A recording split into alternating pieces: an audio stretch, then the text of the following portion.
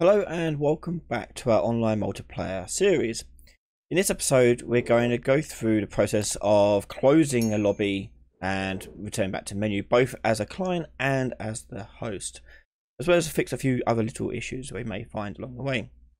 So the first thing you need to do is set up the button to allow us to do this. So we're going to go to our subsystems here, look at our lobby host screen, and on top of having the start match button, we're going to also have the close lobby button. So let's just click on that button here for start match, and I'll duplicate this. And this one is going to be called the close lobby button. And we're going to change the text to reflect that. Okay. File and save that. Next, we need to go to the player client screen, lobby client screen, and we can also have a button in here too.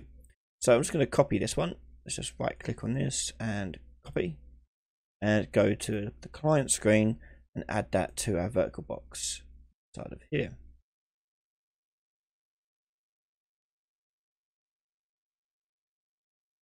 There is our closed lobby. Put that on the other side of the spacer. Okay. So we now got two closed lobby buttons, one for the client and one for the host. So let's start off with the client. Let's go and do the clicked event for this.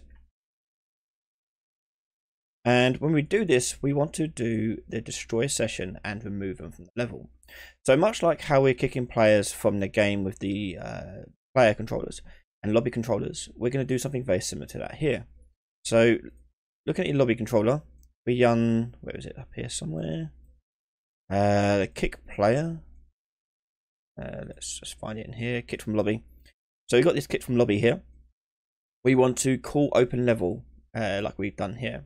But alongside this, we also want to tell it to destroy the session as well.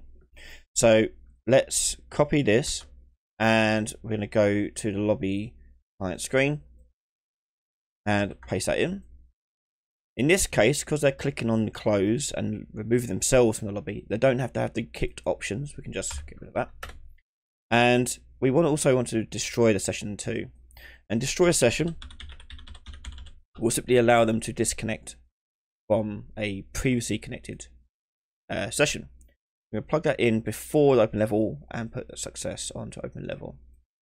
The player controller will put in our get player controller, like so, and I'll get the local player controller. So let's test that out. Our client now should be able to return back to the main menu after clicking close or leave lobby button. Let's just go bring these up. And here, and we're going to hit host match. Get the client screen, go join match. Got to find the match there. There it is. Join. Now I am. And if I hit close lobby on the client screen, it'll take me back to the map here. I click join match again. I'm hoping I would still see the original session. There it is. Join, and it should take me back into the level, like so. Excellent. So now what we've got to do is do it for the host. So when the host clicks close lobby, not only are they going to remove themselves from this lobby, they're going to remove everyone else as well. So all we do is we close that, and we go to lobby host screen, go to the close lobby button, and click event. And we're going to do pretty much the same thing you saw on the client screen. So we're going to copy this and put that here. I'll destroy the session and open the main menu level. When this does happen, what will happen is the clients themselves will also be sent out of the level too, and they'll be sent back to the main menu because that's where they were previously. So let's test that out in action.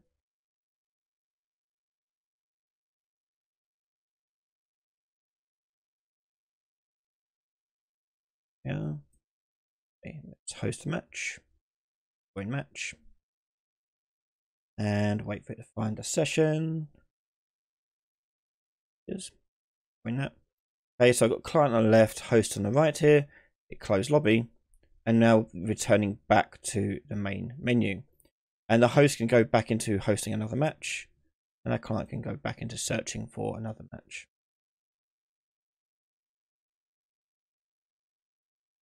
Just hit that button.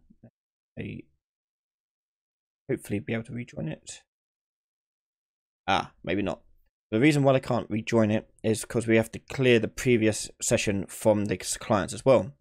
So the clients still think they're connected. They just lost the location of where they are. So what we need to do is tell them all to be kicked from the lobby. So what we do is on the lobby host screen, before we do destroy session, we're going to grab this up here, and we're going to get all of the player controllers associated to our game mode. So get game mode, and then from there passed to our lobby game mode, and then again from there we can get our connected players. And for each one of these we need to remove them and kick them from the level. So for each loop, plug that into there, and for each one we're going to do kicked from lobby, and then that will go completed down to destroy session like so. When we do call kicked from lobby, we do need to go into there and tell it to destroy the previous session. So we're just going to put in destroy session in there like that, and do on success open level. We're going to leave the option for kicked so they get the warning message, and then the player controller will be self. Okay, so our host screen is going to go through each of the connected players and kick them from the lobby to destroy their sessions and restart them like so. And when it's done this for our character over here, our host over here, on success, we can open another level into main menu. However, we don't want it to kick the host from the lobby, as they want to be removed from it naturally. So what we're going to do is going to check to see whether or not this player controller matches the same as the local player controller. If it does, it means that that's the host one. So we're going to say if that is equal to, and put that there. And in this case, we want it to only kick ones that aren't equal to. So we're going to do not, and put a branch in place. So only those not equal to the player controller will get kicked from the lobby, whereas the host will just simply remove themselves from the lobby freely. Compile and save there. We then need to give it some time for our clients to actually be removed from the lobby and get shown that they've been removed. And then for the game to then send over a destroy session to the host. So after the completed on the for each loop here, we're just going to put a little delay, slow it down a bit. I'll delay that. And we're going to delay it by 3 seconds. So after 3 seconds of kicking all the players out of the lobby, the host itself will also leave the lobby back to the main menu. Now, when I do get kicked out of the level, got kicked from lobby here, we want to send over what kind of kick they were, whether they were kicked or whether they were removed from the lobby being closed. So on kicked from lobby, we're going to add an input onto this. And we're going to do option. So put in the string, and we'll give it a default value of kicked, because most of the time it will be a kick. And in its place, I'm going to drag that into the options here. Now, if you've got destroy session here, we're going to remove this and put this directly straight to open level into main menu. And that's because I don't want it to close the session until it's had a chance to go back to the main menu with this error message. Otherwise, what happens is they close the session, go back to the main menu because of that, and then the main menu is being called to close rather than be kicked. So let's change that around a bit. So by removing that, that just tells them to go to the main menu, and then on the main menu game mode, we're going to tell it to destroy the session, because every time we go back to menu, we're going to clear that out. So after we delay it before we go and switch on string, we're going to do destroy session and just put in get player controller into our destroyer session there. And now go into the switch on string where we've got the kicked error message being displayed. I'm going to add a new pin to this, and we're going to put in a question mark, lobby closed.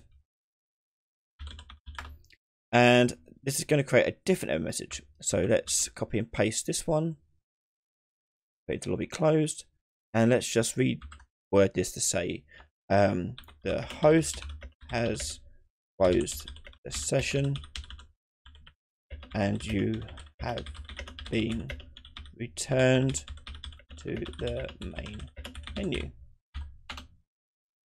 Okay.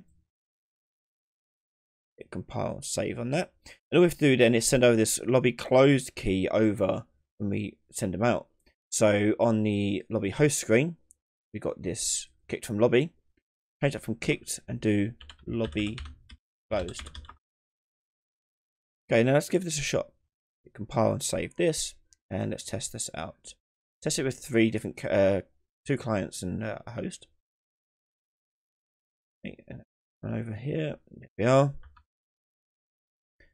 Just separate this out a bit so you can see them a little bit better. Okay, this one's going to be the host, and we'll make this one join and this one join. And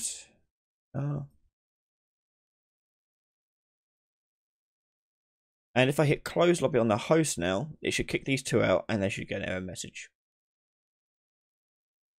There we have it. And we've all returned back to the main menu. And if the host wants to start a new session up, they can go into host match and they'll start a new match. And these guys should be able to see that new match still because they've been returned and destroyed the previous session. They should be able to find any new sessions like so. And they can leave that one freely too and start their own one up. And this guy now has an option of 2 sessions to join. Yeah. This one comes. Lobby. And there you have it. We can now close the lobby and remove players from our game. The last thing I want to go through is a bug fix and show you what to do for it. And this relates back to when we want to spawn the player back into the world with the correct character class. So we're going to go into the third person BP here, go into the player controller for the game, and we're looking for the event of request respawn. And in here, you just want to add a little delay for 1 second between the third person game mode and the respawn.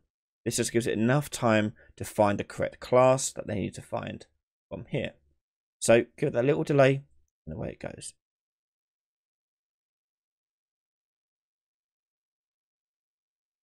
And there we have it, a finished system for us to kick and remove players from our game, as well as close our lobbies to open up new ones. In the last episode, we're going to go through and showcase how to send over data, such as changing the player's name in the lobby and sending that data across to the game mode so you can actually see it in the game whilst you're playing. If you want to watch the next episode right now, head over to patreon.com/Ryan Laley. We can catch that episode plus many others before anyone else. So a massive thank you to all my patrons and YouTube members for their continued support. Make sure you subscribe to the channel and I'll see you all next time. Bye everyone.